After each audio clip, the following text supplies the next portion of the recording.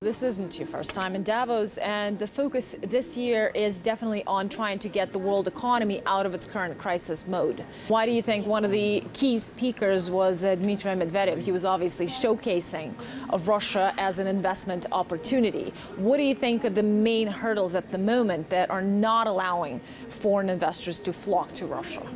Because maybe they have better opportunity, and for us it's important to improve our own situation and provide them with more predictable climate, to give them a more transparent picture. Practice should be changed, and I think that was the main reason why government and officials visited Davos, just to show that they have a strong commitment to do this. What do you think is the first thing that needs to be done? What do you think the government should focus on to really address that? First of all, they should change management of central bank, because what you said, the whole country all around the world tried to cure a problem which happened in 2008, and we have completely opposite direction. We have a central bank which creates more problem for the growth than try to support it. Well, speaking of the central bank, when you had the opportunity to speak during the Prime Minister Medvedev's session, the only thing you said was that Russia has two great banks, VTB and Sberbank, and that is certainly not enough. Can you elaborate on that? Can you tell me why you think that's not enough for a country like Russia, and what do you think needs to be done in this respect? Russia not just Moscow, Russia not just resource sector. Russia is a waste opportunity, from Vladivostok to St. Petersburg, from agriculture to IT, and of course, we should have a better financial system, but no one could grow. It's not mushroom. It's not enough to have a rain. In the financial system, it's a commitment of the country, commitment of the state institutions, central bankers, people, to grow proper infrastructure for capital market, for debt market. We already have a naive view on opportunities in the beginning of the 90s when we tried to build capitalism, not even democracy. No one has interest in democracy. We have a glassness, and we are trying to build capitalism without market economy, without people who understand how to run enterprise, private enterprise, and we fail, and this failure costs us almost 2/3 of GDP. Now we try to develop country without that market. We try to bring innovation, we try to bring and use opportunity to benefit out of WTO without comparing what's cost of capital in Russia and with a country which we want to compete with, Germany, with United States, with Korea, and we have a cost of capital which 4 times higher than same cost of capital in US, 3 times higher in Korea, and of course it will not add us more opportunity, and this is what we should do, and it's not foreign investment, it's not for foreign media or analysts. It's our homework, and we haven't started yet. Well, the cost of capital in many ways is tied to inflation, so that's one of the issues that should be tackled. Would you agree with that? Yeah, but Russian inflation has no monetary base. Everyone knows, even central bank analysts showed this. And we not talk about inflation in the basic problem. It's about the money supply. There is basic failure. We don't have institutions who would provide. We don't have middle class. We don't have foreign investment which could provide money supply. It's only central bank, and central bank should not sit in comfortable chairs, teaching us that there is structural problem, there is inflation which could be caused, lying us actually about course what's going on with our inflation and with our cost of capital and with our cost of debt. And this is something which should be changed immediately. And how do you think it should be changed, and how do you think the central bank's approach could be changed? What is the main problem? What is the main reason for it being the way it is? The main problem is the people. If you look at the CVs, no one was in private banking. No one. And they run, almost market economy. We still have a great, state presence. We still have a lot of inefficiency, but it's ridiculous. We need to have people who experience the problem.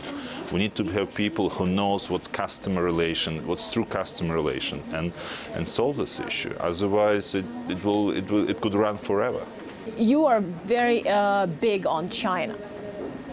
And there's been a lot of talk this time around in Davos that Africa is going to be the next China. You have assets there. Would you agree with that assessment? No. What prevents them from being the next hot spot for growth? No governments, no stability, no competence, lack of education. You know, there is a lot of lack. Just a dream.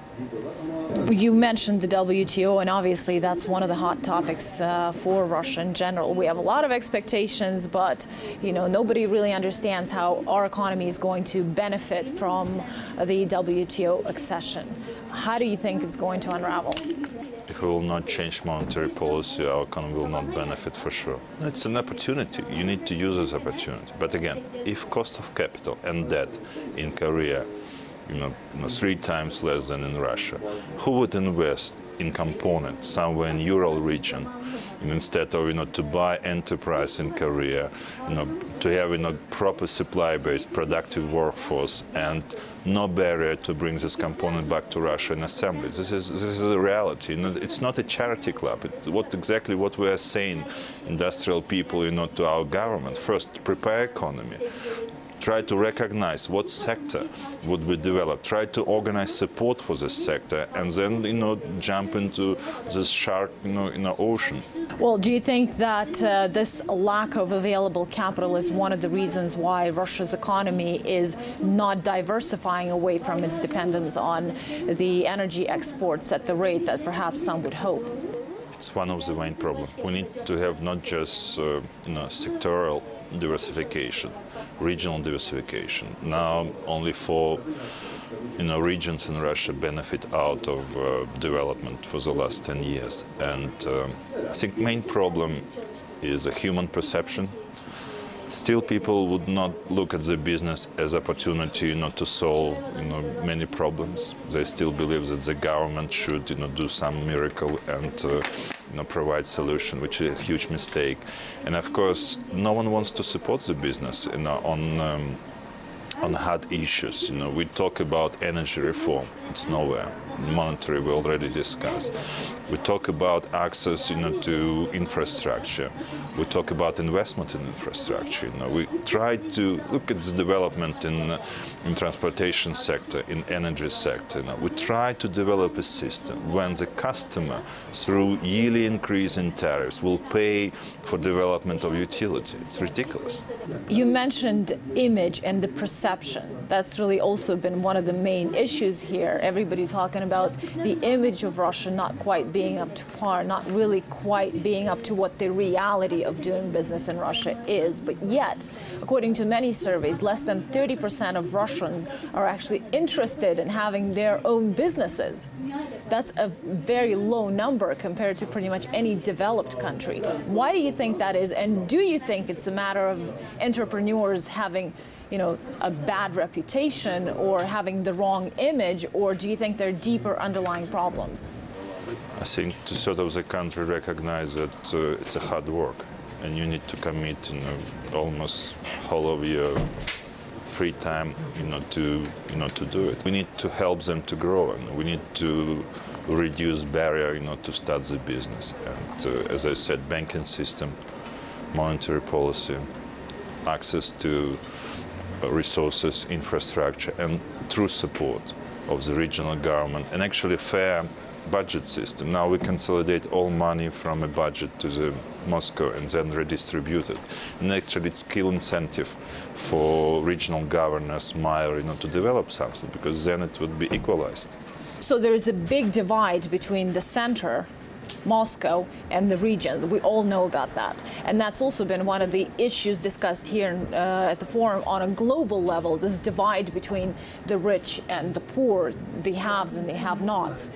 How big of an issue do you think it is for Russia? Unless we will not move our capital somewhere in a region like Ekaterinburg, Novosibirsk, it will become even worse. And it's actually a great wrong signal for the labor market. We attracted so many people from ex-Soviet Republic, which actually create more burden for Moscow, let's say St. Pete and region, Moscow region, St. Pete's region, infrastructure, and actually will create more tension. And this is completely unnecessary. The only way is to move capital somewhere not so close to Moscow as it decided now, because it's another mistake, and to try to develop same way like Brazil did, like Kazakhstan did, and it would be very beneficial, and we solve a lot of problems. It looks like China is really driving the demand in the metals and mining sector at the moment. Do you think that's going to be the trend going forward? Yes, because the industrial phase, they need more commodity to complete their programs. There was a cycle in China development when they have very fast growth rate in terms of consumption of these commodities, and they create misperception in the world. It's over. Now we need to rationalize our output, not to meet demand, not to produce waste, and not to produce metal and resources for the stock, and this is the reality. There would be less investment in mining sector in the future, and investors should be very cautious to choose what project to follow. If there will be less investment in the mining sector, what other sectors are you looking at for yourself? We look at Russian development in manufacturing, financial sector, and construction. In the financial sector, what are you interested in? It's a future story. Okay, thank you very much. Thank you.